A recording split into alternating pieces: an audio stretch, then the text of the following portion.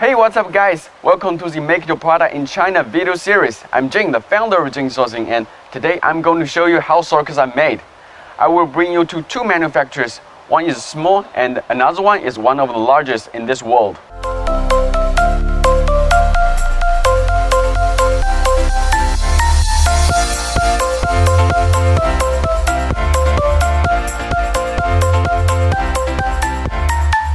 Before you watch this video, if you know me, if you know my company, you probably know that we are based in Yiwu, China, and we have the world's largest wholesale market in our city. Except for this wholesale market, our city is also the largest industrial cluster for manufacturing socks.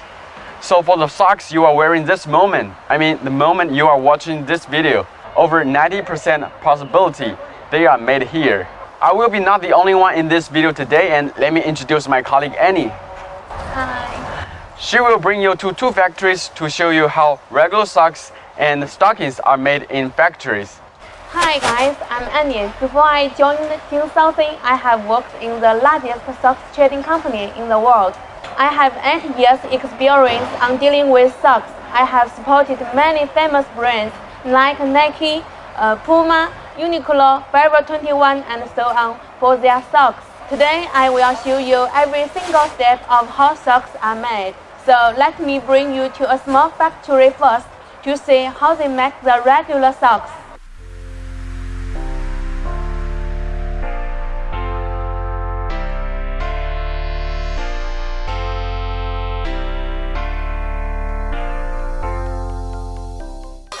我们这个车间大概有220台机器，然后一天的产能大概是在6万双一天。一般的话，员工是20台一个员工，这个机器一般24小时是不会停的。这个呢就是做棉袜的第一道工序。第一道工序的名字叫做织造，就是从上面有一个线筒进来了以后，然后根据这个机器的那些程序，把它编织出来，然后做成袜子的一个筒。这个就是第一道工序，织造工序。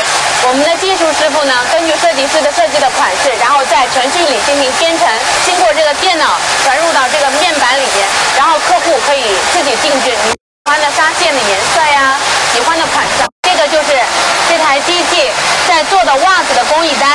这个包纱是3075白色的，这个就是主纱，它的支数、它的颜色、它的色号。这个就是它配下来这个横条的棉纱的支数，还有它的颜色。你们看，这个就是这台机器生产出来的袜子。这台机器是在做200针的袜子，200针就是它的这个机器里面有200枚针。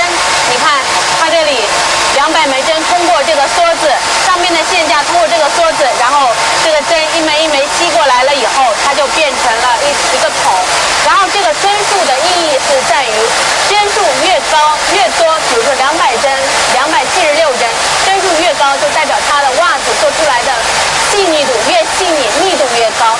像一般童袜的话，会选择96针到108针，那是因为它的那个袜子童袜的宽度，因为它的尺寸比较小，所以它的宽度也会相对要求的会小一点。来，我们来看一下这个200针的成人袜跟120针的童袜的区别。你看这个200针的袜子，你看上面它的纹路就比较细腻，这个120针呢它就会粗一点。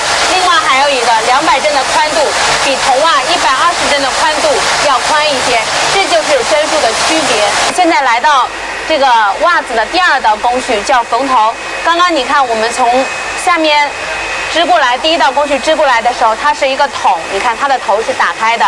然后那我们现在呢就要把它在这一道工序把它这个缝头给头缝起来，把这个袜子塞在这个里边，它里边是有针，然后把它缝起来，这里是缝纫线。通常的话我们会根据这个袜子这个袜头的颜色来配这个缝纫线。比如说这个袜头是红色的，它这个缝纫线是红色的，因为它这里有一个机头线，然后在这里会进行一个裁切跟缝合，把上面的那个多余的线给裁切掉。你看它这一道工序就把它缝成了一个袜子的雏形。那我们现在来到这里的就是我们的定型车间。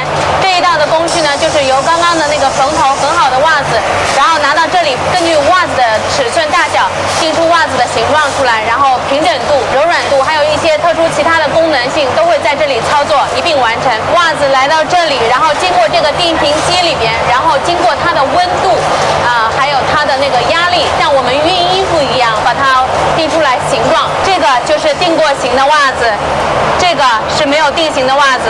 你看是不是有不一样？这个经过温度还有压力出来了以后，比它就好多了。现在呢，我们来到了袜子的最后一道工序，叫包装。客人一般会根据自己销售的一些特点来进行包装的设计，头卡、挂钩、胶针，包装成这个样子，放进这个 PP 袋里边，然后就成了一个袜子，挂在货架上。这个是儿童的打底裤，你看。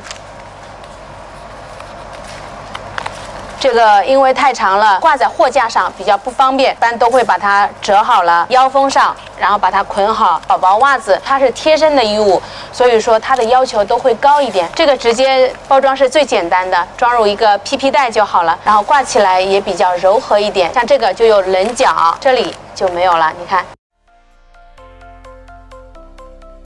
This is an ordinary medium-sized socks factory with less than 100 workers. We have seen over 20 similar socks factories on the way when we are driving to here. So if you just start socks business, there will be quite good options because their minimum order quantity is small and the price is always very competitive. But if you only want top quality, want factories that has produced for world-famous brands, then the next one is more suitable. Bonus is world top 3 largest socks factories, and the other 2 are also located in our city. This kind of factories always have very strict regulations. They don't allow strangers to visit or to record videos. But the good thing is Annie has worked with them before, so she can show us around.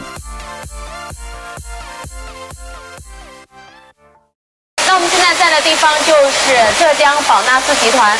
那我们现在在看到的这个就是织造袜子的机器，这个机器叫罗纳蒂，是意大利进口的，是目前来说做丝袜最好的一个机器。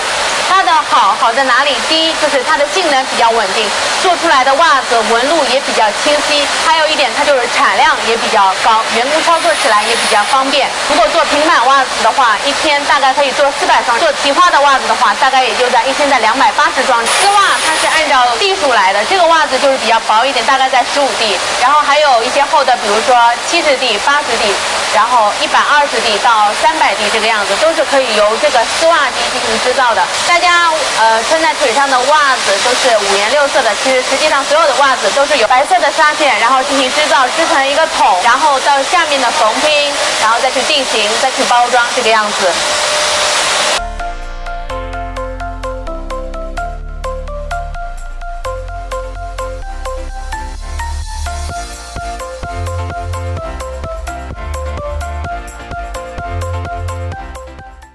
我们现在在这个车间叫缝拼车间，就是刚刚我们在织造车间，这个袜子织成了一个筒，后来到这个车间由经过裁剪，然后把它剪开，然后这里是裆部，裆部这里它会有一个记号线，然后你根据这个记号线剪到某个位置，它都是固定好的。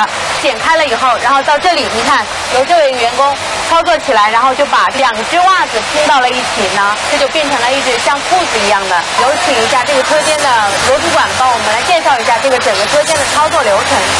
那么我们现在来讲一下第一道工具，看这就是我们那个拼缝车间。那么它主要是将织造缝做好的袜子呢，然后这个车间自动化缝头，然后缝好之后，我们再来看一下这边的袜子，这是我们缝好以后的袜子，然后到这边剪，人工剪，这边我们是人工工具嘛，就是剪袜子。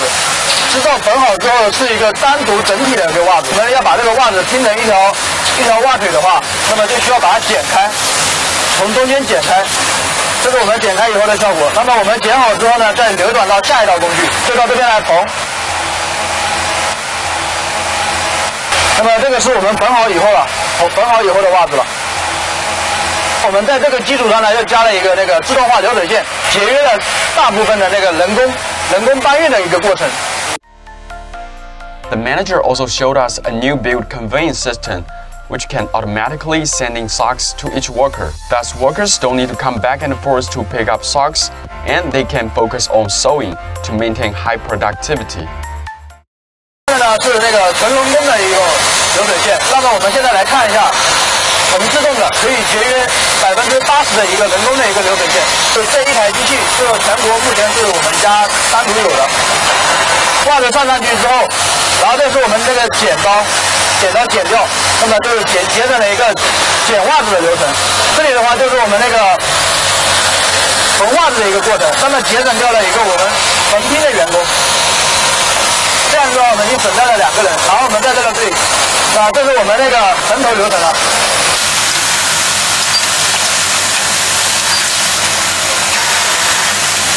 我们现在到达的车间呢，就是这个工厂的染色车间。丝袜是先织后染，而棉袜是先染后织。那我们来看一下它这个染色是怎么操作的吧。通常来说是先把这个袜子进行装袋，装个20条在一个袋子里，先浸水洗一下，然后再加染色助剂，经过升温染色的一个过程，让大家来看一下啊。这个就是肤色的丝袜，就变成了一个染过色的袜子。大家有没有看到？我们现在去这个车间的实验室，这个实验室里边主要是研究丝袜染色的一些配方比例。那我们上去看一下，这个就是调试配方的地方。你看它上面有黄、紫、蓝，主色就是这个3个色调出来的。配方调出来了以后，然后再投入大缸里边，然后给它染出不同的颜色。你看这个里边还是有很多的实验器材的。这个实验箱呢是那个做一些小样，比如说小的色片，给它染色，染出小的配方出来。这个是进行试样的。这里有一个柔软剂，这里柔软剂主要是袜子加了柔软剂以后就会变得很松软、很贴肤。然后这个是抗菌的，根据袜子功能性的卖点不同，可以加一些玫瑰香精、芦荟啊，防蚊虫的，都是可以在染色车间加入这些助剂的。染色这一个阶段主要是有2种色卡，一个是3山色卡，一个是潘东色卡。这2种色卡是国际性通用的。然后大家可以看一下，这个里边有各种不同的色系，然后这个色系上面有一个色号，可以根据你的色号染出你想要的袜子的颜色。还有一个，这个是潘东色卡，我们常用的是丝袜上潘东的色卡比较多，棉袜上3山的色卡比较多。你看这里边有很多色系，颜色很多。这个就是检测颜色的准确度的一个灯箱。通常的话，你看我们打开，一般的话会用第65光源，这种各种不同的光源都是可以相互切换的。这个灯箱主要是用于比较确认样跟这个我们现在正在做的大货的颜色的准确度的对比。大货染完了以后，我们就需要把这些袜子拿到这个产品检测中心来检测一些相对应的丝袜的一些标准。这个第一个就是测量这个颜色的精准度，这个叫测色仪。这个是测量那个袜子的缩水率，就是放在洗衣机或者手洗的话，它的缩水比例在多少。这个是测量色牢度的，袜子经过洗了以后需要多长时间，然后颜色可以褪色。顶破强力机就是这个袜子放在这里，它是用2500牛，然后在几秒之内把它一下子把它穿破，测量它的一个密度。我们现在来的这个车间就是定型车间，刚刚的丝袜经过染色以后，然后就回到这里进行给它一个定型。我们来看一下，前面的员工是把这个袜子套上去，然后经过后面拉裆，然后把它整平了以后进去，经过它的温度跟压力，让丝袜变得平整。看前面这里，这是定好型的袜子，给我一只，谢谢。你看这个袜子定好型了，是不是就很平整？袜子的形状就出来了。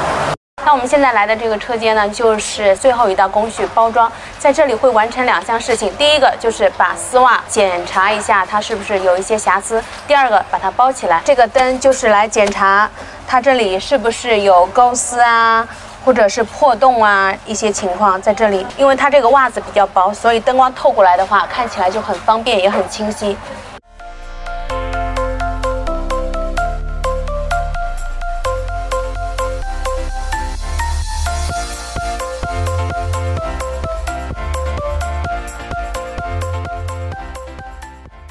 Thank you for watching this video. If you want to make socks in China, please let us know on JingSourcing.com and we will help you out. If you like this video, please give up the thumbs up and don't forget to subscribe to our channel. And I will see you in our next video with another product.